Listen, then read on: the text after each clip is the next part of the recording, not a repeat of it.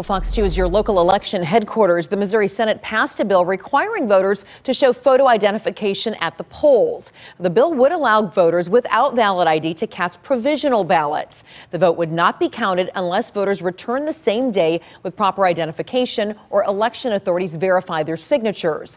Valid forms of ID include a driver's license, non-driver's licenses, and other government-issued photo IDs. The measure now heads back to the House. The deadline to pass legislation is Friday.